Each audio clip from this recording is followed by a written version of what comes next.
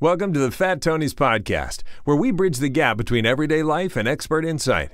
Join us in conversation with real-world experts, gaining practical advice and strategies to navigate the complexities of the modern world.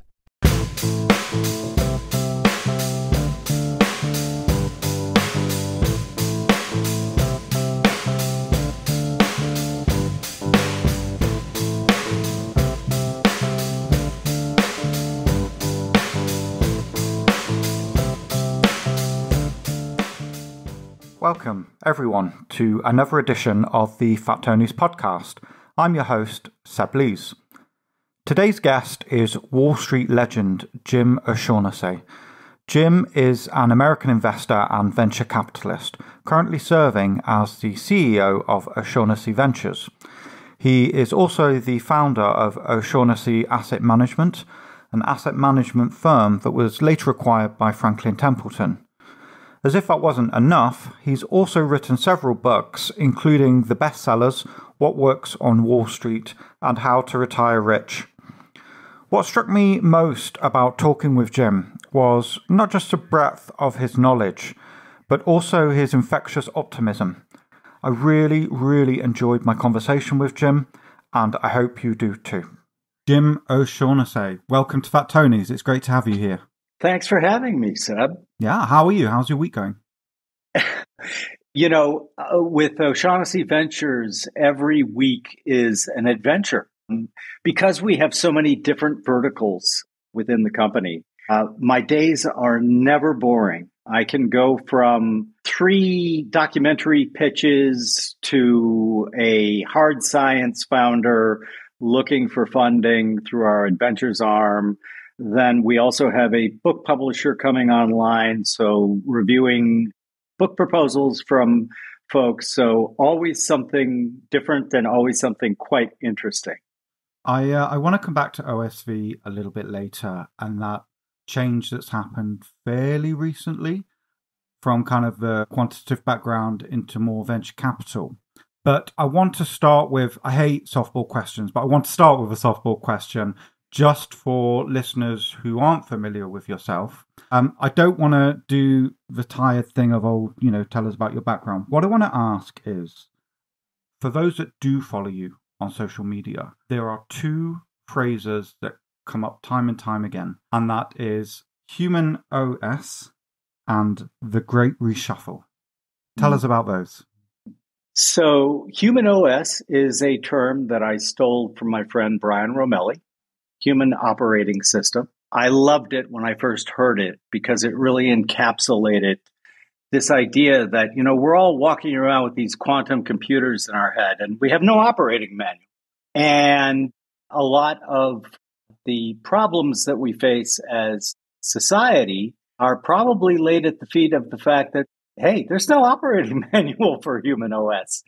And so what I try to do is come up with ideas for at least trying to figure the code out a little bit better and offer suggestions. For example, one of my more popular threads on Twitter was about the thinker and the prover, basically borrowed from Dr. Orr, who imagined, wouldn't it be interesting if we just separated our brain as a thinker who can think any thought it wants, right? It can be like Lewis Carroll. It can imagine 3 impossible things before breakfast. But once the thinker lands on something that resonates with it, it generally tosses it over to the prover and stops thinking about it. The prover's job is very, very simple. It just shows you everything you want to see to make that belief a reality. So it is the ultimate confirmation bias machine. And the more we understand that many of us are 80% of the time in prover mode, not thinker mode, we can see and unravel a lot of the current controversies, all of the squabbles, etc., with people basically just shouting at one another without really listening, or sometimes I say we're shouting at each other in different languages and not listening. And the thread goes on to suggest some ways that you can reawaken the thinker and rethink ideas. Because One of my other observations about human OS is very few of us, and I include myself in all of this, by the way. I'm not exempt in any way. Mm-hmm. In fact, I probably am more subject to some of the downsides of human OS. But one of the things that we don't understand, and it's very difficult to wrap your arms around, is many of our beliefs are assigned to us. We didn't come up with them. They were assigned to us by our parents, by our friends, by our colleagues, by our religions or our governments. And we never really take the time to really look at them and say, does this really make sense? Do I really believe this? And so human OS is just something I am endlessly fascinated with and try to always look at something through a reframe, which is a very powerful exercise, in my opinion. If you can reframe something, you suddenly see it as if you put better glasses on. In terms of the Great Reshuffle, I started with that theme around 2014-15. I noticed that lots of things that used to work weren't working quite as well as they used to. And that got me into a very deep and wide rabbit hole about what's really going on when we look at the world through a sociological lens, through a political lens, through an entrepreneurial lens, et cetera, through a technological innovation lens. And essentially what I decided was we're really going through a phase change. And it is going to reshuffle lots and lots of things, both who's on top, who the elites are, what kind of ways to convince people of things work and don't work. As an example, I often tease the World Economic Forum on Twitter because to me, they're tone deaf. If you see their campaigns, you're aware of them, I'm sure, right? It's 2030 and you are happy and you own nothing. And I think that it's a classic example of a campaign that both would have been taken seriously and might have had some impact circa 2010. But now in 2024, it literally is just providing memes for people like me to say, yeah, don't think so. Don't think so. Now, there's a challenge there because they sometimes confuse their term, which they call the Great Reset, with my term called the Great Reshuffle. The Great Reset envisions a world, in my opinion, and of course, this is all just my opinion, and I'm often wrong, so let's get that in there. But the Great Reset is a top-down way of looking at the world. We know what's right for you. We are smarter than you. We plan better than you. And you docile little sheep, will do as we say. The Great Reshuffle emerges like all complex adaptive systems. All emergence is coming from below. And when you watch these two in conflict with one another, it's quite entertaining, but also quite illuminating as well. People are waking up to the fact that many of the old models are collapsing. If you think about things like publishing, filmmaking, podcasting, the power of a single publication like the Wall Street Journal or the New York Times to command everyone's attention. That's all going away. And what we're seeing is what I refer to as a lengthening of the tails. The mathematician Mandelbrot, who gave us fractals and other wonderful things, has a great book called The Misbehavior of Markets. Favorite books of all time. As it is one of mine. And it's worth it for anyone listening. If you buy it, you could buy it just for the chapter in which he dismantles efficient market theory. And he does it with evidence and empirical data, which is something I have a weakness for. Anyway, one of the points of the book is we are moving into an age where we are going to start seeing a good number of things become chaotic normal, which is a very peaky middle with very long tails. And that's moving us out of a long period of time where everything was designed for a normal distribution, right? So 68% is the sweet spot. That's right in the middle. That captures 68% of the population. It's normally done for things like IQ, but you can do it for everything, for height, weight, etc. I'm more interested in the part where it's looking at ideas and innovation. We went from mass production, in my opinion, to we're still in early innings here. Or I don't know, what would it be in cricket? Would it be, what are the first few, what do you call the first few sets in cricket? Oh, I'm not a cricket fan. I'm probably one of the rare British men that actually doesn't really understand the rules of cricket. Oh my God, I love you. All my British friends always tease me for like, well, I've heard you say, Jim, that isn't cricket. Do you know the rules? And I'm like, no. No, well, I'm from, my hometown is Nottingham, which has one of the most famous cricket grounds in the world, Trent Bridge. And the amount of people I say, oh, I'm from Nottingham, they're like, oh, Trent Bridge. And when I say, oh, I've never been, and they look at me with a kind of disgust that you cannot quantify. I love it.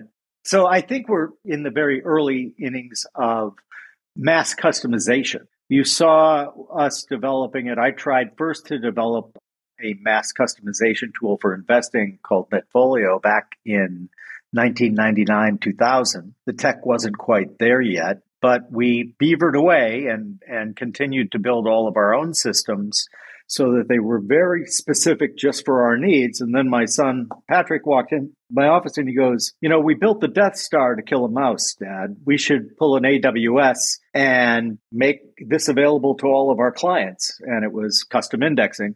Patrick came up with that term, which I thought was golden. But we're seeing it everywhere. We're seeing it in book publishing. We're seeing it in music. We're seeing it in movies. You don't any longer have to have your service, your product, your entertainment devised and specifically aimed at the 68%. We now have the tools where you can have a much smaller market and still do extraordinarily well. It's why you see all of the various podcasts popping up. Everyone says, well, late stage podcasting. I think they're very, very wrong. I think we're at the very beginning of a huge number of new podcasts coming online because they can be very specific to something like, I don't know, fishing or whatever your hobby is, you're going to be able to find your audience. And because we have all of these tools coming online, like AI, like the ability to do what we're doing right now, to have a chat with somebody who's in England and then another one who's in Connecticut, and it's seamless. So if that is correct, and if that thesis is correct, then you're going to see all of the older models just really literally continue to collapse. One of the things you'll see, I suspect, is what we saw when Napster came along, right? When Napster came along, the then dominant powers reacted the way they always reacted. Sue, sue, sue, put them out of business. We will not allow this to take place. And of course, the market wins. And we're at a very similar situation now. It's interesting. We were talking about Napster a couple of days ago on Fat Tony's, and we were talking about how that natural reaction is to sue. And the noughties, I remember being at school, my friend handing me Napster on a floppy disk. I have a very, very clear memory of that. And then, so you have the suing of that and this knee-jerk reaction. And then 10 years later, once the bandwidth improved and streaming became a threat, you have the suing of videos. And it's almost like you go through this cycle of knee-jerk reaction to sue to the light bulb moment of, hey, people want to pay for this. If we can make it frictionless, people won't pirate. And going back a little bit to, I asked you, to talk about Human OS and also the Great Reshuffle. I don't think I'd ever really thought about the connection between those two concepts until now. And when I think about what you were saying about Human OS on one side of your brain being kind of the ultimate bias machine, and I think it was Karl Marx that first coined the term ideology, and he described it as this kind of colorless, odorless gas that creates a prison without the need for bars. And then I think about what you were saying about the long tail and changes that are happening in the Great Reset. And I think about the polarization that traditional media is encouraging to stay relevant. And they're kind of hacking that second half of the OS, human OS system there to kind of shout louder and louder. And, in an attention economy that suddenly has an order of magnitude more competition than it did a decade ago, traditional media has to be more polarizing. I think that's exactly what we're seeing. And, it's frustrating because my opinion anyway, and like you, I'm very frequently wrong, but, you see these people shouting on Twitter and other forms of social media, and it's like, you guys are the same. It's like two sports fans, and one's wearing a blue shirt and one's wearing a red shirt, and they're shouting at each other. It's like, the only difference is the color of your shirt. And I guarantee, I absolutely guarantee that the average Labour, or should I say the average Democrat and Republican, to Americanize this slightly, the average Democrat and the average Republican voter have far more in common with each other than they do with the people at the top of their respective power structures. Absolutely. Yeah, I agree. And the idea behind the Great Reshuffle, even you slipped and called it the Great Reset there. Oh, did I? Sorry. Well, I have to sort that in the post edit. But the idea is, yes, you're correct about the major media. They view it as in their interests to become more polarizing, not less. We have a history example for this, though. Back during the times of the American Revolution and afterwards, each party had its own newspapers, and they shouted at each other in print for quite some time, trying to win the day and for the ideas that were then percolating in the United States. But now I think it's done primarily for just survival and profitable motives. Take the New York Times. So the New York Times, I still take the New York Times, even though honestly, I think Pravda would blush by the comparison now to the New York Times, because they realized, and if you're looking at it as a wise investment decision, they were right. They realized that, especially when Donald Trump got elected, that seemed to break everyone's minds, not just here in the United States, but globally. Yeah. And so they even have a name for it called Trump derangement syndrome. And the idea that you could do considerably better if you picked a side and became the Pravda, if you will, for that particular side. So that's what the Times did. Guess what happened? Their circulation went way up. Their revenues went way up. They would hate to hear this, but I think it's true. They were saved by Donald Trump because essentially everyone was feeling unmoored, and they were searching for their tribe. And so the loudest signal was like a Schnelling point, and that's where they all gravitated toward. Now, on the other side of the aisle, there was always Fox News. There was always that type of thing. So it's not just on one side. It's both sides. Yeah. And I think that I'm always amused. I stopped watching television news 12 years ago because I was seeing it just devolving into almost poison for the mind. And people would say, and I would tell them, oh, it's just like a cloud lifts. Just read your news. You don't have to have the propagandists shouting at you 24/7. And the replies were almost always the same, from very bright people, I might add.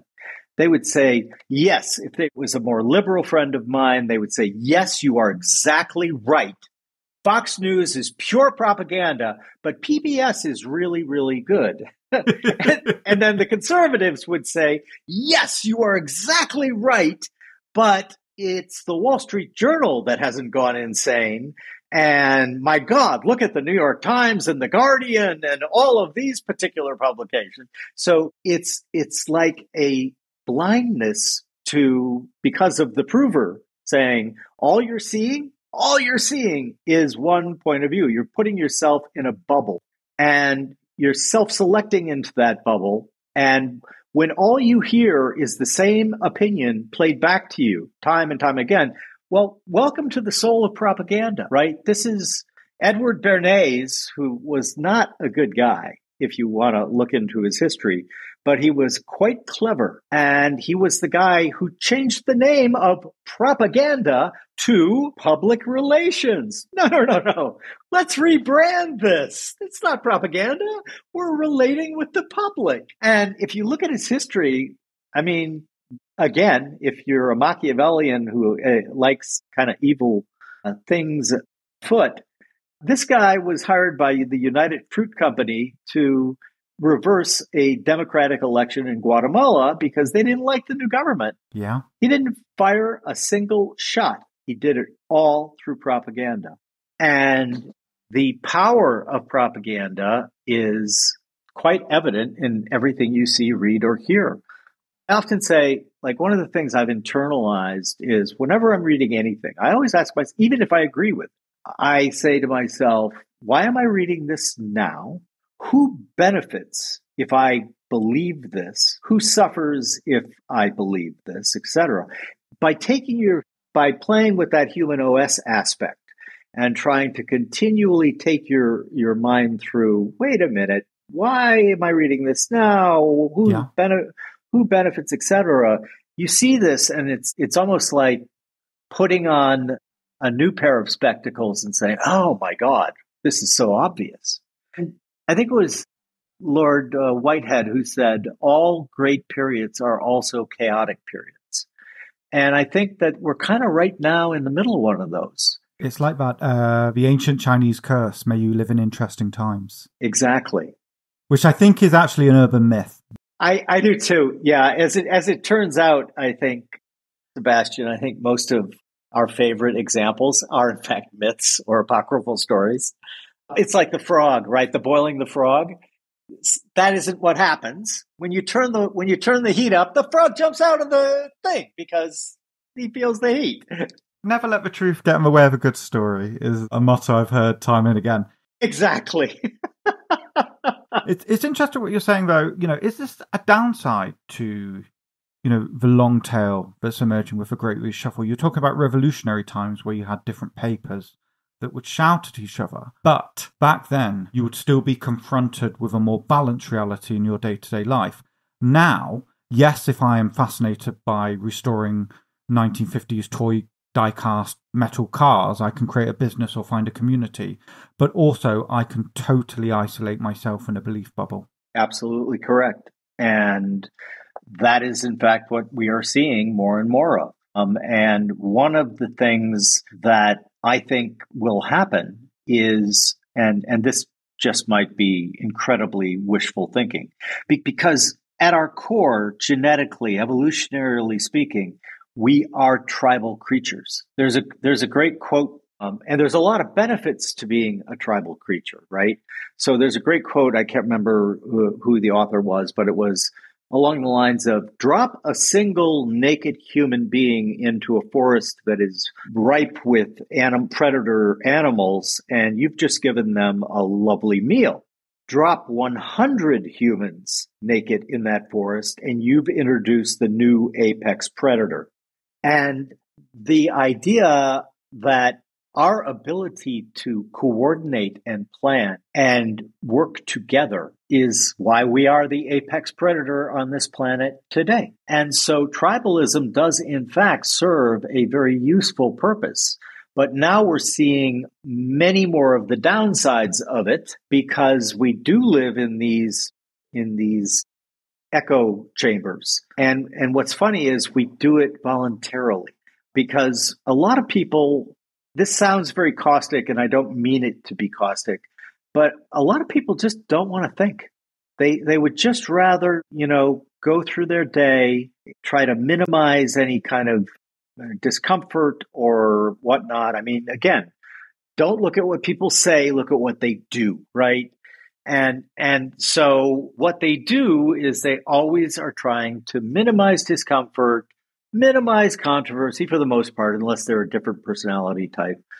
And so you can get lost in these echo chambers. Now, there are some ideas that I have about ways of getting out of them. I myself, for example, regularly read things that I know I'm going to disagree with. ChatGPT is really good at writing steelman arguments. So what I do is I find a piece that might be written by somebody who I vehemently disagree with. So, for example, Udowski, who wants to launch missile strikes on GPU plants, and to me is a comic, kind of like a cartoon character. But I'm like, well, let's see what he's got. So I would take a piece from him and others, by the way. I don't want to just pick on him. And I would put it into ChatGPT and then ask questions and then say, please steelman his argument. And I'll tell you, it led to a lot of things that I hadn't really considered. So great food for thought, made me think, okay, maybe he's less of a cartoon character than I think. I still disagree with him, but at least looking at the strongest version of his argument. And then, of course, I will do it on the EAC side of things. That's the effective acceleration movement. And you steelman them, and you compare the steelmans. Then you also do a devil's advocate for each. And it's just a great way to try to see, well, you know what? They actually have a point here that it wouldn't be bad for us to introduce over here, because we're going to probably have to deal with it at some point anyway. So definitely think that there will come into creation a series of almost training apps for people who are interested. Tim Urban wrote a pretty good book released last year. I've had him on the podcast a couple of times. He's super smart in the way he thinks about it. Mm-hmm. And he's got kind of the thinking tree, and he's very funny, right? And so at the bottom of the tree is a monkey, and that's like all of us. and he's trying to get us up the thought tree where we can actually disagree with people without venom and without rancor. So I definitely think that things will emerge. The Overton window is shifting rapidly. I'm sure you're aware of that as we look at what's being discussed now versus even 6 months ago. And so I tend to look at all of our systems as complex adaptive systems. And as you know, complex adaptive system has emergence from below, not from above. I think it's one of the reasons why top-down planned economies always fail, is because, no, actually, your committee isn't the greatest minds in the world. The greatest minds in the world are the human colossus made up of all types of cognitive styles. And that's why I'm so in favor, for example, of open source in AI as opposed to closed source. But yeah, it's going to be a fascinating and probably bumpy 5 to 10 next years. But I like what comes out on the other side of it. Absolutely. And you're definitely preaching to the converted with me in terms of bottom up versus top down. But you mentioned open source. It's fascinating. If you look at sociologically what happened in the early noughties, I'm a software developer by trade, so I look through the world in that lens. And when you look at what happened in the early noughties, when you saw this open source movement happening, and suddenly, versus the 1990s, where it will cost, even if you just wanted to buy a code compiler, you might be looking at several $100s, right? And suddenly, what you saw in the early noughties was this open source movement where you could build a web-facing, complicated tech stack for free.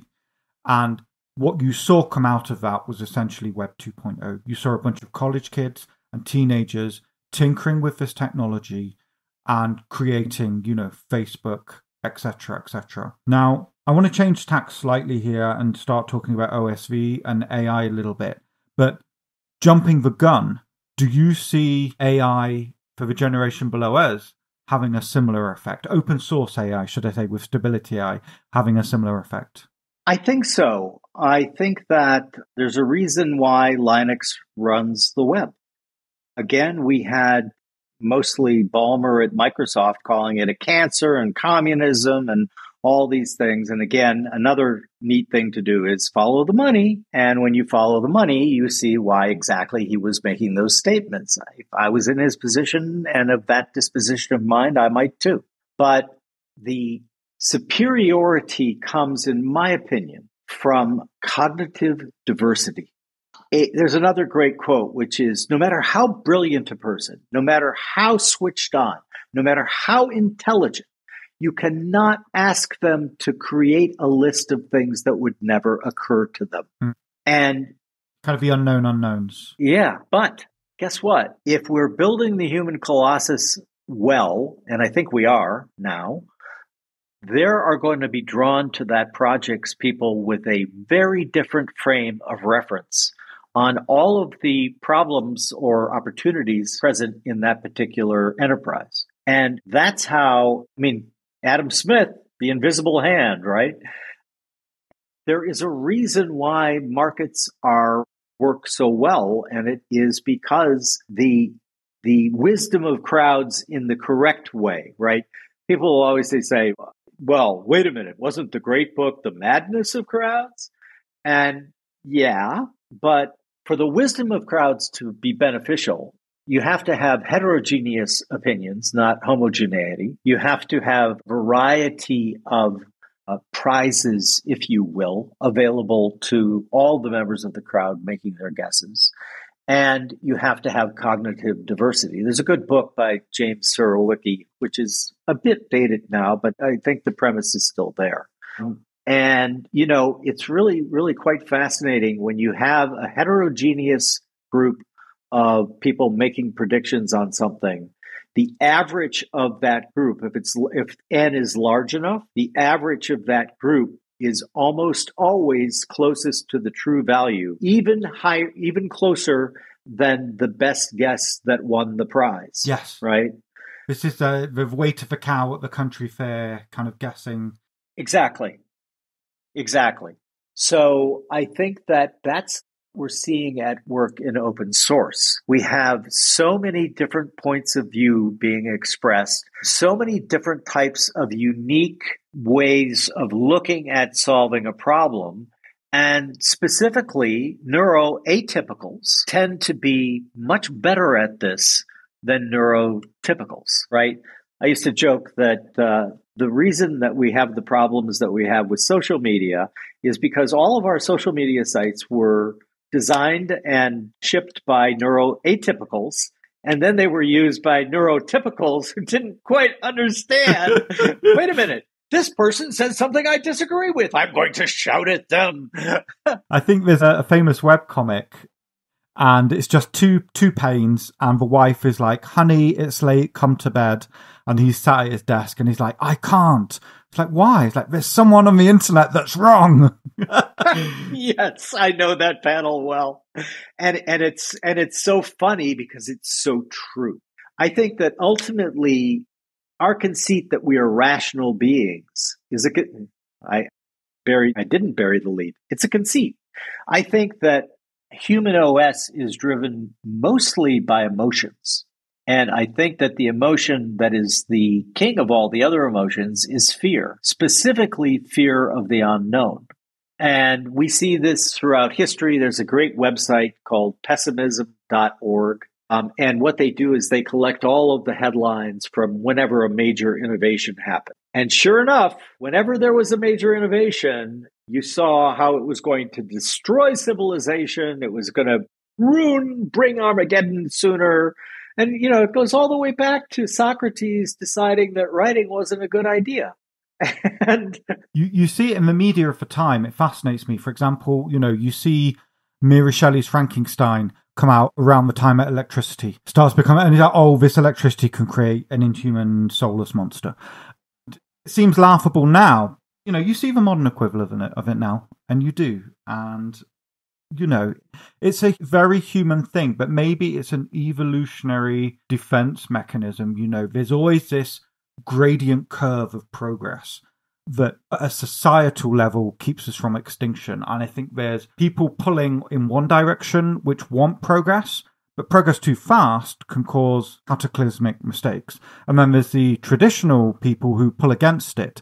And I like to think of it like a soap bubble. You know how they say a soap bubble is held together by surface tension? That's how I see society. It's held together by the surface tension of all these disparaging views. And despite all the craziness, it forms, a coherent beautiful structure. Yeah, that's an interesting analogy. And I think that by and large, it's correct. I think that happens sometimes, though. I'm a huge fan of Professor Deutsch, who's at Oxford or Cambridge. He's at Oxbridge. And he wrote the wonderful book, The Beginning of Infinity. And he talks about the idea, again, for your listeners, if you haven't read it, I urge you to read it. Again, it's a brilliant book. Yeah, and he provides the scaffolding for considering these ideas. He has a point of view, obviously, but he builds from the foundation level up, which I love. And one of the things that he points out is that the precautionary principle rules often societies where the end result ends up as stasis and death. And that one needs to always be searching for better explanations, but to be mindful that we're going to get a lot wrong. It's got, fatalism is essentially the theory that, yeah, we're going to innovate, but a lot of the things that we do are going to be wrong and we're going to have to fix them. But sort of back to fear and back to the reluctance of big parts of society to embrace change or innovation is the idea that we're all the descendants of the cowards that ran away. So if we were like on the savannah in Africa and there was a bush rustling, we're the descendants of the folks who booked it in the other direction, not the curious, inquisitive one who goes, "Oh, I wonder what that is." Then they get eaten by the lion. So do have, I think, genetically a predisposition to being more cautious than we might otherwise be. Now, obviously, you can't optimize for level of caution. At least I haven't been able to figure that out. But the idea that this is the immediate base reaction makes a lot of sense, right? Like we fear the novel. That's why you kind of saw the ability during the pandemic. Like in normal circumstances in free countries like the UK, like America, etc., telling people that they couldn't leave their homes would generally lead to, open rebellion. But there was a novel fear out there, the COVID virus. And you saw compliance of even libertarian-style societies go way, way up. I think that was the result, essentially, of our predisposition to really fearing novel threats. If I may do a shameless plug here, the previous episode of this, we talked at length about the precautionary principle with a nurse who's based in New York during COVID, the lessons learned from that, and the publication of Nassim's precautionary principle paper. And you're right, you're absolutely right. In novel circumstances, the goalposts shift. And what's the counter argument to that, I suppose, is we're talking about the savannah and running away from the tiger.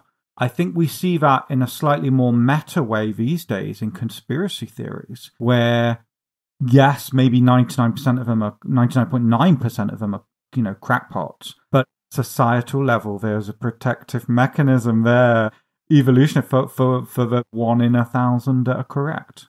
So my take on that, I think you're absolutely right about the abundance of conspiracy theories. But my view is more along the lines of during chaotic periods, people want things to make sense. And on the face of it, a lot of things that are happening to just a casual observer don't make sense. And so coherence is very important to remaining sane as a human. If you run into somebody who is decohering, that's not a pretty sight. And so when people see all of these things happening, they absolutely fall into it must be some grand conspiracy driven from up here. And, conspiracies have a long and storied history. And if you look at some of the big ones like the Illuminati, etc., you'll find that they coincide, generally speaking, with periods of great change in society. Now, the changes were different, right?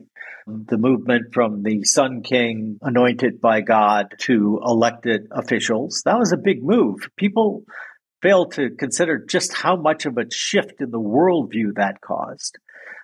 And so that gave birth to tons and tons of conspiracy theories. And so I think that it didn't surprise me at all that we would see all of the various conspiracy theories that we're seeing primarily. And by the way, this is apolitical from my view. There are conspiracy theories on the left, there are conspiracy theories on the right. And I think it is the lowest form, in my opinion, of sense making. People are trying to make sense of things that on the face of them don't really make sense, right? Crank the handle to process of the information that they're being deluged with and form a coherent narrative. Exactly. And then the challenge with that is now we're back to the thinker prover. People's provers work overtime when they are in one of these conspiracy bubbles. And it's a form of a mental prison, in my opinion. And, it's pretty hard to come up with an escape plan if you don't know you're in prison. And so the challenge there is like, have you read Eric Hoffer's True Believer? No, I haven't. Oh, I highly suggest it. You might like it. He wrote it, I think, in the 1950s. Interesting man, longshoreman who turned into this profound philosopher and wrote lots and lots of really great books, The True Believer being one of his better ones. But it's this idea that when things are very unsettled, and now this is back to our people seeking to cohere, they also seek out like-minded people. And as they do that, they create that bubble. Sometimes it's a conspiracy, sometimes it's something innocent, like your train set model example from earlier. But they definitely feel greatly much more comfortable in that environment because there is no dissonance, right? Everyone is, you're right, Jim, you're right, Jim, you're right, Jim. And that is not a helpful thing if you want to actually see where things might be going. And so definitely think that it's part and parcel to the way we're programmed. And from my way of looking at it, this too shall pass, right?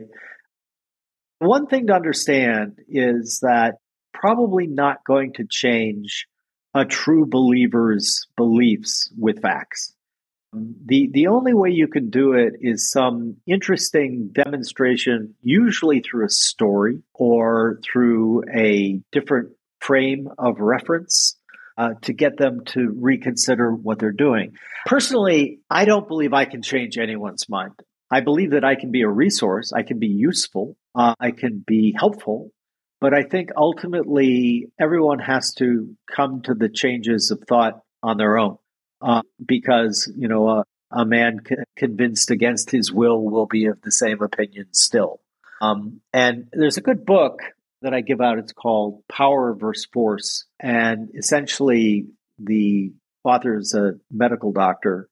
And he makes the point that for most of human history, what's been used is force. No, you will believe this. You will serve this leader. Oh, and if you don't, we'll kill you.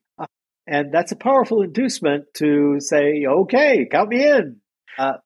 He uses the term power. I would have picked a different word, but semantics aside, to mean allowing a space for people to see all of the various ideas and influencing them rather than forcing them. And I subscribe very much to that view. It's interesting. It goes back to when you talk about human OS and thoughts and decisions being emotional based rather than fact based. Jim, I want to change tack a little bit now and talk about OSV, O'Shaughnessy Ventures, which is something you set up fairly recently. I heard it described as kind of the third chapter or the third act of your career. Now, what I wanted to ask is, you come from a quantitative background, and from what I can see, a lot of what happens at OSV is related to film and media. How drove that shift, and how easy did you find that change? So I've always kind of been both. I've always loved ideas, books, writing. I'm a huge reader of fiction, nonfiction.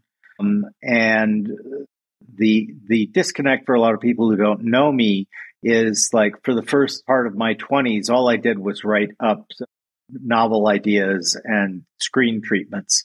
It was something I was just loved to do. But I was also absolutely enamored of trying to figure out the Olympics of business, Wall Street, or the city for folks who are in the UK. And the path that I took led me to the quantitative approach, primarily because I learned early on that this fits kind of beautifully with what we were talking about.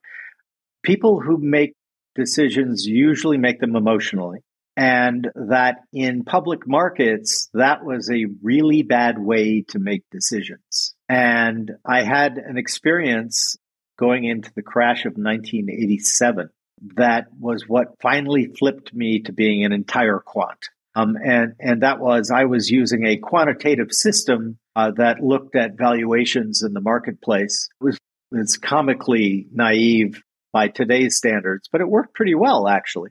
And it didn't say, a crash is going to happen on this day or markets are going to soar and tell. It just said, which way does the market seem to be moving? Is it moving upwards, sideways, or down? And when the system said upwards, I would go long calls, which are options to buy the market at a predetermined price that you do very well if it gets well above that predetermined price. And when it was pointing downwards, I would go long puts, which means that you get to sell securities at previous prices after they've collapsed. So I was going into the 1987 crash, which is the largest crash in a single day in the United States, surpassing even the 1929 crash, with the largest put position I had ever held. And I was an emotional wreck. And I had brokers calling me saying, "Are you still sitting on these things are going to expire?" Blah, blah, blah, blah. And then I had a friend who I really admired his way of looking at the world, called me and he's like, "Jim, you got to get out of these puts. Today's low." A lot of people don't know. The day before Black Monday was a horrible day in the market, just not nearly as horrible as what happened on Monday. But he called me about a half an hour before close and he goes, "This is it. It's washed out. I'd bet my bottom dollar on it. It's my conviction. I got a feeling, all of these things." And I sold them all the day before the biggest crash in the United States history, in which I would have made a fortune on those puts that I sold. And so I kind of I review everything I do by writing it out and saying, here's where I went right, here's where I went wrong. And then I still have the notebook around here somewhere, but it was like, I think one of the best ways that I can do well in public markets is to arbitrage human nature.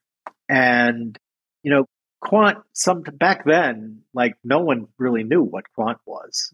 And in fact, most of the research that I did for my first book, Didn't Best Like the Best, I had to turn to psychological research. There was no financial behavioral research available at the time. And there were academic papers, of course, the most famous from French and Fama, but they were testing like just price to book value. And I became fascinated by the idea that people often get things right, but then their emotions get in the way and for a variety of reasons derail them. And so I thought, well, I think that this idea that if I'm directionally right the majority of the time, and if I can withstand the times I'm wrong, and those are the times that try men's souls, your wonderful bard, Mr. Shakespeare, wrote a couplet, "When in disgrace with fortune and men's eyes, I all alone beweep my outcast state." That's kind of what it feels like. So that's the hard part, right? Sticking with it when everyone's calling you an idiot, a fool, and a moron. And it's very sinusoidal, right? So you go from hero and genius to goat fool, hero, genius, goat fool. But in aggregate, it seemed like a very sensible way to drive an empirically driven approach to kind of counter our human emotional side. It didn't mean I didn't have one. I did. And in fact, I might have had more of one, and that's when I became a quant. I wrote a piece saying that, without these guide rules, I probably would have been the worst offender of all of these particular things. And so the switchover is perhaps more nuanced. I'm doing things now that I've always loved, but didn't have the ability or bandwidth to focus on when I was running a asset management firm. We still take quantitative views of things, but we marry them with qualitative views in a variety of things in all of our verticals. So the verticals are essentially things that I've always been interested in. Early stage investing, we started doing that in 2006. Films, I've been a film and movie buff since I was a teenager, and we now have the tools to be able to make them at vastly reduced costs. And by the way, back to the Great Reshuffle, a different business model. Yeah. Same books. I love books, and I've published 4. And I would talk to more and more authors, both fiction and nonfiction, and they all had exactly the same read as mine. Traditional publishers are horrible. They're horrible. And we've allowed this disequilibrium in economics to persist, even though it has no need to. So, for example, Infinite Books will be giving 70% of the revenue to the author. 30% will stay with us after we recapture costs, but we'll be doing a lot of things that were pain points for authors and were easily correctable even 10 years ago. Now, my goodness, the tools available are extraordinary. We'll be able to publish books on demand in every language because the AI can translate it into that particular language. And not just books. I think I saw, you've got live translation of videos into different languages now. Yes, we do. Which is incredible. And not just like, these 1970s Kung Fu movies where it was really bad lip, like, actual lip sync correct live translation. And it was interesting what you were saying about the physiology and psychological makeup of trading. You've given some great book recommendations so far. I'd like to give one of my own, which is, I'm probably going to mess this up, the title, The Hour Between the Dog and the Wolf. Oh, that's a great book. Yeah. Which talks about the physiology of trading. Fantastic book. So would you say there's a difference in skill set between looking for opportunities in the market as a trader or an asset manager, between looking for opportunities in venture capital, or is it the same game? It is a very different game from my perspective. A more fundamentally oriented investor in public markets probably wouldn't agree with that statement. From the point of view of a quant, they're very, very different. In early stage investing, it's basically all about people, literally all about people. And was wrong. I thought it was going to be all about the idea or all about the market that was not being addressed, et cetera, et cetera. You've preempted one of my questions. I was going to ask you, was it people versus idea? But that's really good to know. Yeah, it's definitely not enough to have a great idea. You have to have the team executing against that idea work. Because if it doesn't matter how great the idea is. That particular early stage company will probably fail. And so that was a big learning for me. One thing that we are doing at OSV on our adventures side, and by the way, we call it Adventures, Not Ventures, because that was one of the original names for venture capital, Adventure Capital. Oh yeah, like the old people in the Jamaica Coffee House in London, kind of Adventure Capital back in the day. Yeah, exactly. And there's another one that I love even more. And it's called Liberation Capital, because when really got it started, like there weren't entrepreneurs in the sense that we have them today. People went to work for big companies and, they wanted that secure salary and all of that entails. And So the traitorous 8 who left to form what ultimately became Intel, Yeah. the fellow who financed them said, no. This is your liberation capital, which I love. And so we do use quantitative screens on the idea side, and less so on the people side. There we're relying more. I definitely believe that there is such a thing as saturated or imbued intuition. And by that I mean, if you encounter the same pattern time and time and time again, you begin to sort of notice it much more quickly as it builds over time. Mm-hmm. And so I'm fascinated by combining these two. I think that a holistic approach, which draws both on empirical and non-empirical inputs, ultimately offers the best chance at doing well with an investment. Now, you also have to be quite content with the idea that this is a power law game, and you're going to invest in 20 companies, and 17 of them are going to do nothing or go bankrupt, and 3 of them are going to make up for all of your winnings in the portfolio. Definitely think that people like me are beneficiaries, again, of if risk-seeking behavior, i.e. going long volatility, if that were normally distributed, there would be no Elon Musk, there would be no Bezos, there would be none of these founders who've done so very, very well.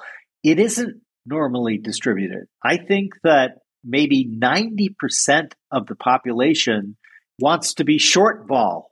They'll sell vol, and the key here is they're selling it way too cheaply. And so you get guys like me who love vol. We get a bargain basement price on this, again, going back to human OS, because your average person hates volatility. They love certainty. They love insurance. Well, the way I look at the world, I can be certain about one thing. And even that one I'm not so certain about anymore. And that's death, right? Everything else is a probability to me. And I think that this desire for the illusion of certainty is what drives that willingness to sell vol for way below what they should be selling it for. Mm-hmm. There's a classic example of human OS observation. Oh, okay, I see why I get to get all of these deals at prices that I think are reasonable. It's because I have a super high tolerance for variability.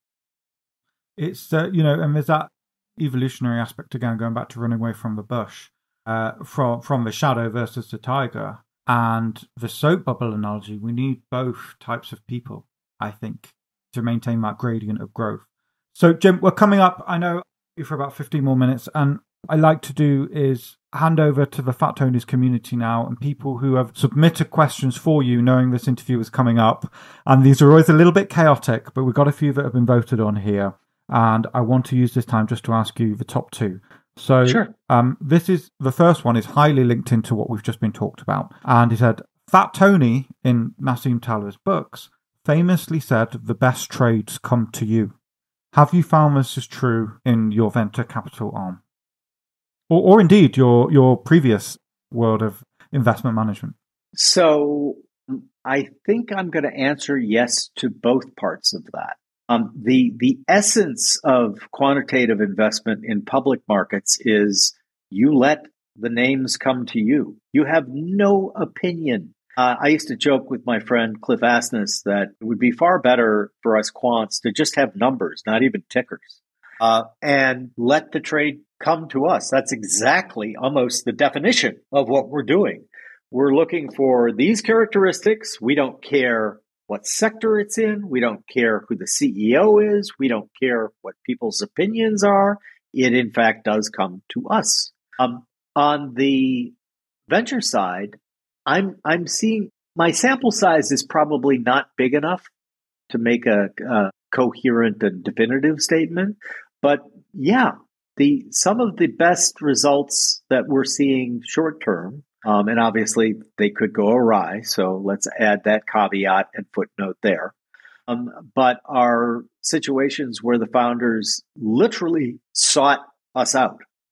Sort of like, you are the person that we think really understands what we're trying to achieve here, and we would love if you would be invested with us. That's happened more than chance would indicate. And with the results of the companies that did so being in much better positions, at least at this time in what we're talking, to go on to do quite well. So yeah, I guess Fat Tony got that one right. Great. Well, moving on, and I think this will be our last question. And again, it's from the community. If you were somehow forbidden from pursuing wealth, security, or freedom, how specifically would you spend your wealth and time? And there's a caveat here that he's added. With family and with people I love are cop-out answers. I'd like to know Jim's opinion on the best possible end use of wealth and time. Well, they are specifically precluding the best uses of wealth and time. So I suspect that I would spend all of my time and money trying to understand things better by reading, by writing, by watching. And then I would, in a perfect world, make all of that available to everyone on a website or some other form where everyone could have access to it, and they could pick it apart. They could say, yeah, he's totally wrong about this, or I hadn't thought about that aspect of it. So yeah, if I was precluded from all of the above and I was not given the easy out of hanging out with my family, which I love to do, I think that's what I would use it for. What's wonderful about that answer is I'm an optimist at heart, and I genuinely believe things on the whole tend to get better over time. And that does seem to be the way society is heading. Even, I grew up in the 90s, and if you look at the availability to resource education, I was a young geek programming, from a young age, but even then the resources were limited. And when I look at what's available now, it is mind blowing to me. And maybe I'm in denial, but even I don't consider myself that old. But even compared to my childhood, it's absolutely astronomical, the information that's available. And I love that. Well, unfortunately, I wish I could talk to you for hours. You're such an amazing, erudite guest. You're a phenomenal conversationalist. But, before we finish up, Jim, every book we've referenced obviously links to OSV, and various websites will be placed where we distribute this. But is there anything else you wanted to give a shout out to or mention, or something that you were dying to talk about that we haven't had a chance to yet? I guess I'll give a shout out to everyone listening. Something very simple, but it really can change and reframe your perspective. And that is, don't look for things to root against. Look for things to root for. There's so much that's happening in the world right now that I think is for the better. And our back to evolution, our natural predilections give us a tinge of pessimism. And so it is not heavy lifting to look for things to root against, but be on the side of people rooting for things, because I think that both changes your perspective and really lets you put better things out into the world. What a fantastic way to end. Jim O'Shaughnessy, thank you so much. It's been an absolute pleasure. My pleasure as well. Thanks so much. Thank you.